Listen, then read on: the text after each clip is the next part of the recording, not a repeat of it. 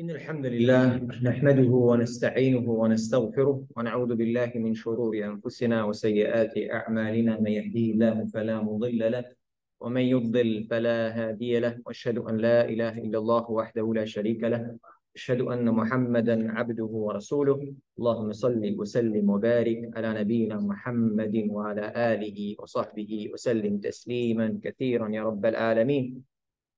We thank Allah subhanahu wa ta'ala. We praise Him Azza wa Jal for His blessings. We ask Allah subhanahu wa ta'ala to grant us His pleasure in this worldly life and hereafter. Allahumma ameen ya Rabbil Alameen. We come back to our weekly, every Friday, the explanation of Riyad As-Saliheen, this beautiful book of the Imam Nawawi rahmatullahi alayhi, the Garden of the Virtuous. And we reached the chapter number 25, the chapter of the taking care of the aman or the trust. And as it is the norm for the Imam Nawawi, he starts the chapter with the ayat and then he continues, follows up with the hadith. And the first ayah he mentioned there, as we gave a brief explanation last time, and we're going to continue inshallah tonight, was the ayah, إِنَّ اللَّهَ يَأْمُرُكُمْ أَن تُؤَدُّوا الْأَمَانَاتِ إِلَى أَهْلِهَا. Indeed, Allah subhanahu wa ta'ala commands you to fulfill the trust or to render back the trust to the owners of them. And we explained the mafhum or the explanation or the meaning of amana. And amana, trust, has a very broad understanding and meaning, which it has to deal or it deals with every aspect of our life. And in here, it is in general, the amana or trust. Somebody can leave some and trust with you some deposits, money, or anything to protect or to safeguard it. Or can be many examples we're going to go over inshallah ta'ala tonight and other nights inshallah bi'idhnillah next week and else, because it's a very broad concept and that it deals with all of us in this worldly life. All the amanat and all the trust. If you're a teacher, for example, your students, and your job is an amana in your hands. You have to take care of the students and then to give them the knowledge that Allah has given to you and to deliver the message and that what you're spreading. For example, the imam or somebody who has another job, he has to take care of his work. You are a doctor, you are a nurse practitioner, you are an engineer, whatever you have in your hands, you have the amana to deliver that for what Allah Azza wa Jal has brought you. Another example he mentioned, if a woman, a sister she takes from her another woman, another sister, the jewelry to use it, has to give it back. Another thing which a lot of people, they don't deliver or they have a lot of problems in the society is what? When you take loans, you get a loan from a brother to help you, and that is amana on your neck to pay it back. And what happens many of the times? What happens that the person who actually it's his own money, he gave it to help that brother, and then when the time to get it back, he becomes a beggar to get that money, and sometimes he cannot get his own money, and this is haram, la yajuz. It's not allowed to do not pay back the debt or the loan that somebody is. The person disappears. No answer or calls. This is what happens. Or maybe he says you go to his house, he says to his kids, Daddy is traveling, he's not in the house. Lies, and he said, happened for that. SubhanAllah, when the person came to get that loan, he considered himself, maybe he was in need. He came and very good behavior, and then please give me that or that, be that even $100 or $1,000 or whatever. He came, and now, as they say a beautiful word. They say the Arabs, they say, أصبح وجوده أندر من الكبريت الأحمر. And it became like the red sulfur. Red sulfur, it's a very rare gemstone, or very, very, very, meaning that the person disappears. You cannot find the person anymore. Nowhere. Why? Because he cannot deliver that amana that he took, that money that he took from the people. And many of these things, especially for the loans, many of that happen, first of all, because we have weak iman, people who don't deliver the amanat. And second, because we don't apply the sunnah of the Prophet sallallahu alaihi wasallam in the loans. What is the sunnah of the Prophet sallallahu alaihi wasallam? So sunnah in the Quran first. You have to write it down. It's not, most of the scholars said it's not a wajib obligation, meaning that if you don't do it, it's haram. No, it's highly recommended for these things to not happen. Write it down. Number one, write it down. To make it stronger, have two witnesses. You write it down, two witnesses in there, and at least have to face these two witnesses. If to make it a little bit more stronger, you can have like mortgage and halal, but put something like for something, a trust on a car or whatever, right? It's in there for in your name. It's in your name, and put for that. So all of this, but especially the writing and the two witnesses. These things are not happening. So okay, oh no. For example, if the person gives, okay, was that a loan? I thought you gave it to me for free. You just gave it to helping me. You have nothing in writing, nothing. And subhanallah, this is haram. How you did that? You took the money of the brother without any haqq and any right. From the amanat, that a lot of people, they cheat on them, and a lot of people, they betray the amanah and trust, is your wife. Yani your wife, Allah subhanahu wa ta'ala, you want to get married. And the greatest of the shurut, of the conditions are to be fulfilled are those, the shurut, the conditions that you wrote for the marriage. The person goes to get married in there and said, ask the family, what is your conditions? Do you have any conditions for me? Yeah, for example, the sister wants to go to school, wants to go to the university and study to become a teacher, let's say, for example. Do you accept? Say, oh, no problem. Okay, maybe she's working. That I have a condition on you that if I get married to you, I'm gonna work. I want to work. This is my condition. It's up to you, accept it or not. You accept it. Okay. Or for example, I put a condition, she puts a condition that I don't want to leave my city. Or I'm not gonna go like outside my country. This is my condition. You accept it, accept it. Or for example, if you marry two wives, I don't want to stay in the same house. I want a house for myself. Or I don't want to stay, or I want to have to live with you in another house, not with a family, for example. It's any conditions that she put. You agreed, khalas. You agreed. It's a condition. What happens? You say yes, yes, yes, yes, because you want to get married to that lady, that sister. And then after the marriage, said, no, it doesn't work with me. I want you to stay home. No problem with that. But it was before, not now. I wanted to stay home, take care of my kids. Then there is no problem with that in the beginning. But now you agree to those conditions. And this is betrayal of the conditions of the amana. Why did you put you a condition? I can't do that. There is plenty of other sisters, and you agree to this. Then my condition is that I don't want you to work. That's it. You agreed. Yeah, I agree. But now that you agreed, say no. It doesn't. I want you to stay home, or it doesn't work with me. I don't feel good. Okay. Or if you say that, brother, haram. How are we saying this to the sister? Say, no, I didn't say that not to work, but I said I don't feel good if you work. So it's better to stay home. This is how they think that this is a betrayal. You should have said it from the very beginning. This is my condition. You accept it? I accept. Okay, these are conditions. I don't accept it. That's it. There are plenty of other chances.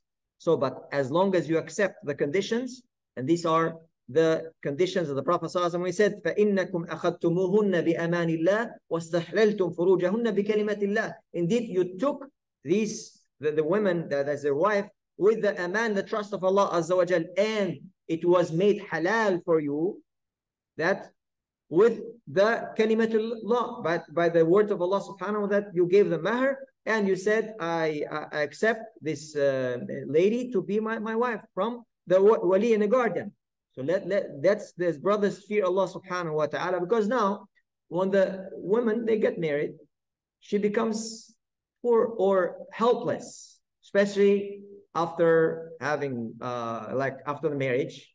Maybe she becomes pregnant, she becomes more weak and poorless, especially if then after if she gets divorced, the number of the people or the category of the people that would look to get married to her would be less. Maybe somebody old, and so she doesn't want to get divorced, and she bears the suffering through that marriage is going through just for the sake of not just breaking the family. It doesn't matter. And we have a lot of cases like that, subhanAllah. Why? Because the person becomes zalim and he doesn't give the haqq and the right to her, and who doesn't fulfill the aman and the trust that Allah subhanahu wa ta'ala had put in his neck. Same thing for the jobs. What happens? A person says that you're going to come and work for me. Okay, what is the pay is like this. What is the work you're going to do? I'm going to do this, this, and that. Okay. After you agreed and you make the contract and everything, the guy, he just rejects everything. He said, why? Well, you agreed. No, but this and this, that you agreed to that you have to fulfill the amana and the trust and the work that you agreed for. That is that you are betraying the trust and you agree. And this happens many times. It happens even from the brothers who are religious and at least apparently religious. But Islam ليس دينا مظهرا وصورة لكنه in Islam it's not only a religion that which is like apparently from outside, but it's the deen with the morals and characters and manners that you have to actualize what your iman is. You have to put the amana and the trust in the hands of the owners. Another example, amana, nasiha, giving advice. A Muslim brother, he's asking you for advice. Give the best advice that as far as you know. Especially brothers, for example, are in a business. The brother comes to, well, which phone should I buy? Which product should I buy? It's this one. What do you give him advice? And the guy, instead of giving like, this is the best, for example, he said that he wants to sell something and said, oh, this is the best for us. And he wants to, because he wants to sell that product. That'd be phone or anything. Just wants to sell that product. And he didn't give the best advice. لَقَدْ خُنْتَهُ. You betrayed the trust. He trusted you. He's asking you your best nasiha, advice. Every Muslim. Another example. A person knows that, alhamdulillah, you know a lot of people, fuqara, masakin. And he gives you money to give them to these fuqara and masakin and poor from the zakat, from sadaqat. And what happens? You say, okay, you know, he gave me, let's say, $1,000 distributed. Say 5% or 10%, I'm going to keep it for myself. Why? Because I am from the amilina alayha. I am from the category of zakah, those workers of zakah. That's Allah mentioned in the Quran, one of the 8 categories. No, you are not. You are not from the amilina alayha. You are not considered from the workers of zakah. And he gave it to distribute it, to those people that are poor and needy. Distribute it. What else happened? The shaitan enters, you know, my brother is poor. So I give without asking the person. If you want to do it the right way, you ask the person, you know, really, if your brother is poor and he deserves to get from the zakat, say, you gave me this money, but there is like, I know other people, but among them, it's my brother and he is really in need. Like he's zakat. Do you allow me to give a portion of that to that? If he allows, no problem. But if not, no, because you become mawdi' or shubha. You are benefiting in an indirect way. And that's because you give to the brother. You didn't tell him, okay, the brother will say, mashallah, thank you, your brother. And I think even you benefited. That's not your money. It's somebody else's money. Somebody else, now that he entrusted you with that. So we have to send to these people. Or some other people, for example, get money from the people and to give to the poor and needy. And then they betray those people who got the money. A lot of this happen. Anywhere in Muslim countries too. What happened? How he betrayed them? He gave the money to give to the poor and needy, and the guy said, "Who you give to?" I gave this student. He had a loan, okay. And the guy who got the money, he is a dealer. He sells cars. So I said, the guy, he owes me money. So the money I'm taking it because he owes me money. So instead, he got the money instead to distribute to the poor, because maybe he has a debt, but he has a debt to himself, so you benefit for your own self. That's why you got the money from the people. You understand the point? You should not. do that. And just people, they do. Whatever, some others, they say, for example, okay, somebody gave you money. He knows that you're a good businessman. So, okay, take this money. If you can, please invest it. Alhamdulillah, and we get something, we share the profit from that. The easiest way to lose your money is this way, especially nowadays. Unless, illa ma rahimallah, somebody that you really trust. And Muslim countries, this happens a lot. The sheikhs that we listen, that subhanAllah say that really, they have stories that they tell this way. Especially if the person, subhanAllah, sometimes he takes money, maybe from his family members. He doesn't have, okay, the person that khalas, because the person who gets the money,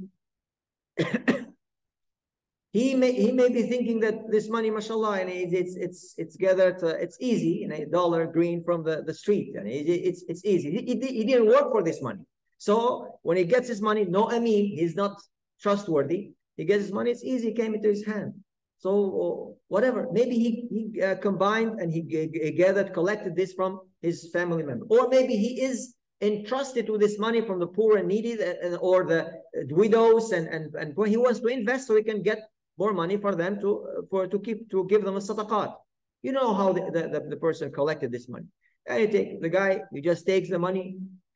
Okay, I need to go to China. Now he did the airplane, and he beautiful hotels and everything in there. This is the first trip. He gave $100,000, for example. The first trip, just only istikshaf, just only like looking and checking the prices of the items and everything. $50,000 gone. And then he comes back. No, I have to. Then the merchandise comes in the port and stays there and every day. Now, he doesn't care because it's not his money. And you have a lot of stories that have happened here. Happen like that.